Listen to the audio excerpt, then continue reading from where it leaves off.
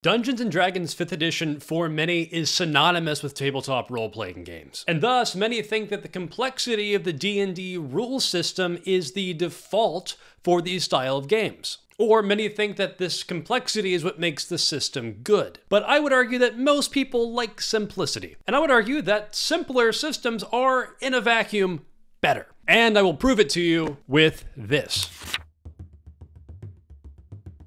Hello and welcome. My name is Cole Porter. This is Deck of DM Things, and here we explore all the most interesting topics in tabletop role-playing games and adjacent nerdy things. Like the video and subscribe to the channel for more stuff like this, and remember to click the bell if you don't want to miss any future videos from this channel. And today we're doing a comprehensive review of Tiny Dungeon's 2nd edition. Now, Tiny Dungeon is built on the Tiny Dice system and is written by Alan Baer. Alan, last name spelled B-A-H.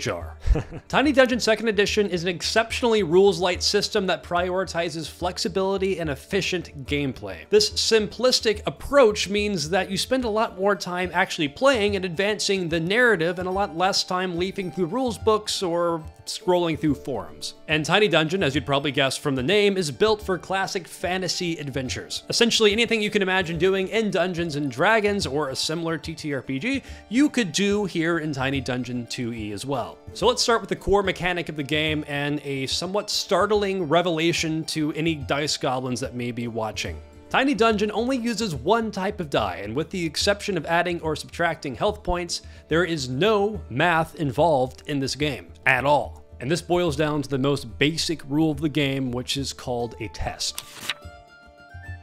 A test is anything that a character attempts to do that isn't guaranteed to succeed or guaranteed to fail. For the sake of comparison, it's essentially the same thing as anything could roll a d20 for in Dungeons & Dragons. Skill checks, saving throws, and attack rolls. But instead of a d20, in Tiny Dungeon, you roll the poor man's polyhedral.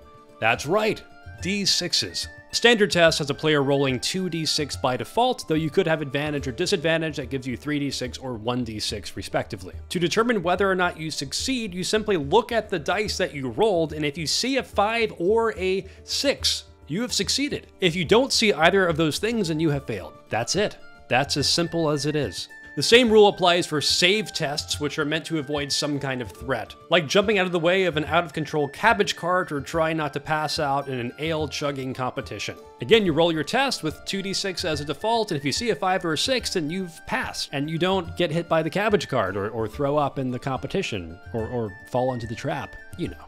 The big takeaway from the test mechanic, though, is that it is simple. It is efficient. But again, if you think this sounds too simple and you're like me and the first time you're hearing this, you think there's no way that a well fleshed out system with a lot of customization and strategic decision making could be built on something so simple, watch and see. This gets really, really good, at least in my opinion. And let me know if you disagree.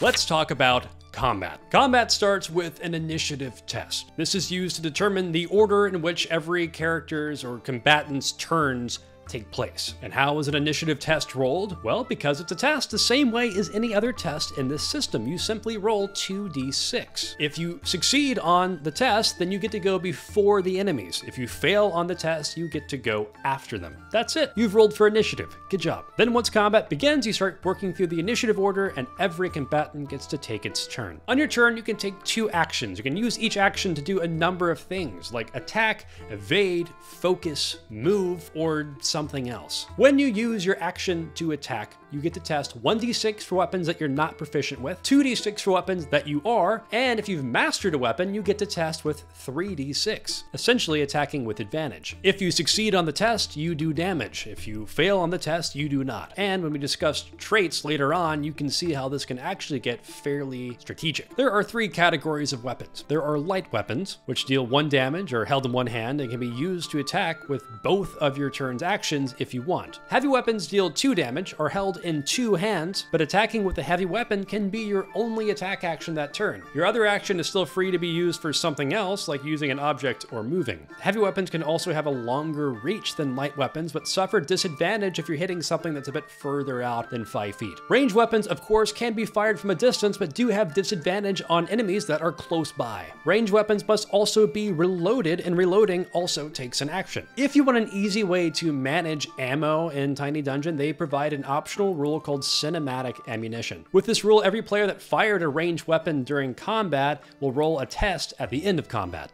On a fail, the weapon is now out of ammo until they do something to refill it. I personally really like this because it allows you to not really worry about tracking ammunition, but still provides an opportunity for you to run out. And I think that's a fun and important thing for someone using ranged weapons. Besides attacking, you can also use an action to evade. Once you evade until the start of your next turn, every time an enemy hits you, you make a 1d6 test. On its success, you evade the attack and take no damage. Or you can use an action to focus, which is kind of like the inverse of evade. The next time you attack after focusing, but before combat ends, your test is successful on a 4, 5, or 6, making the chances of hitting much higher. You can also make a regular ability check during combat, like trying to climb a wall, kissing an enemy combatant on the lips, or giving an ally an awkward high five. And of course, you can use your action to move. You should just assume that every character has a speed of 25 feet. That means in a single turn, they could use both their actions to move 50 feet, one action to move 25, or if they're using both their actions for something else, they stay in place. However, if you prefer to play in the theater of the mind, Tiny Dungeon has what's called a range rule. Essentially, they break down the relative position of any creature or object to any other between close, near, or far. Each range has their own implication for combat and interactions, but all you really need to know is it makes it simpler if you don't have a visual representation of where everything is and where everyone's going. Note that in Tiny Dungeon, there is no armor stat. There's no armor class. Instead, there's only HP. If HP is lost, a character can restore their HP by sleeping for 6 hours. If they don't make the full 6 hours, they get 1 HP per hour rested. If your HP drops to 0, you're now dying and you have 2 chances to save yourself with a save test. If you pass on either of the tests, you come up with 1 HP. If you fail on both the tests, however, well, lucky for you, character creation is very easy. Let's talk about that now. Now that we've covered the base mechanics of the game and combat, let's talk about the character creation itself. We should start by noting that characters in Tiny Dungeon 2nd Edition don't have a class and they don't have a race. Instead, they have a heritage, a set of traits, and a weapon group, all chosen by the player. Players are also encouraged to select a family trade and a belief, but that's more for flavor and for roleplay than it is for actual mechanics. If you're curious why Tiny Dungeon uses the word heritage instead of race, this is what they write. I think it's worth reading, so feel free to pause the video and read it, because I think more systems should do this. Now, when it comes to heritages, there are 8 you can choose from. You have the human, fae, dwarf, goblin, salamar, which are humanoid salamanders, tree folk, karu, or karhu, or something like that. Either way, they're humanoid bears, and lizard folk. In addition to determining your starting HP, each heritage has its own unique heritage traits as well. For example, Fae, which are basically elves, start with 6 HP and the bow mastery trait. This fate gives all Fae mastery with bows, allowing them to attack with advantage when using them. Goblins, on the other hand, start with only 4 HP, but have goblin agility. This essentially means they always have evade active, allowing them to test to dodge every single attack that comes at them. You can see how they balance a low HP with this trait. And then after you choose your heritage, you can now choose 3 traits. Traits are a lot like feats in Dungeons and Dragons, and the traits you choose combined with the heritage of your character really determines their capabilities. And because there's no limitation on which traits can be combined with which or with which heritage, there is actually a tremendous amount of variation you can have between characters. And when it comes to the traits themselves, there are enough to justify having a video just to cover those. But for now, let's look at a few highlights. Berserker, you can choose to attack with disadvantage and get +1 to the damage dealt. Brawler, while fighting unarmed, the evade action tests with 2d6 instead of 1d6. Eidetic memory. When testing to recall information that you've seen or heard before, you succeed on a test with a 4, 5, or 6, not just a 5 or 6. Quick shot. You are able to reload and fire a ranged weapon with the same action. Tough. You gain an additional 2 HP. Then we have 2 traits that'll be a nice segue into our magic system. You have Spell Reader, which allows you to read and use magic scrolls with a successful test, and you have Spell Touch, which allow you to subtly influence the world around you by merely willing it to happen. So now let's talk about that magic system.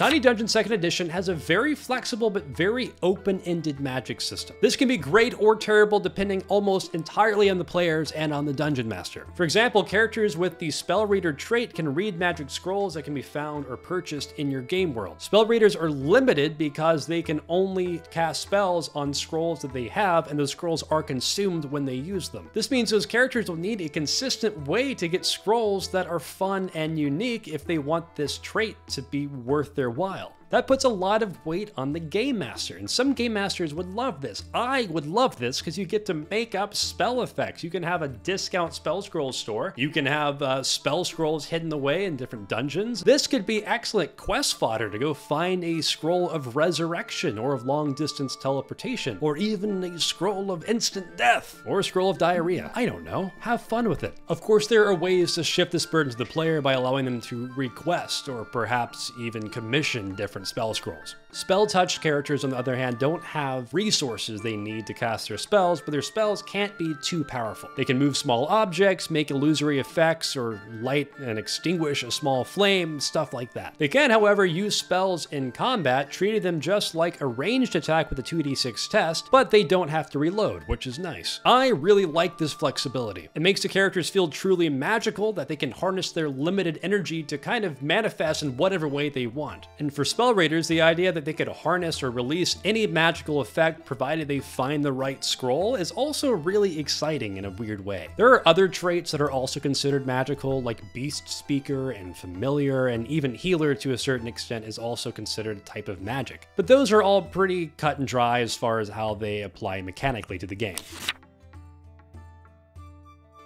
So that is our deep dive into Tiny Dungeon 2nd Edition. If you've watched this far, first of all, hats off to you, my friend. Please let me know in the comments if you're hearing me say this right now, and I'll give you a little winky face emoji down there, and everyone will wonder what made you special. And all along, it was just who you are. You're just great. But I would also just like to hear your thoughts in the comments in general. We only really looked at the player perspective into this. If you want to talk more about the role of the Game Master in Tiny Dungeon or in other systems, please let me know what you're interested in hearing. And in the meantime, thank you for watching and have an excellent day.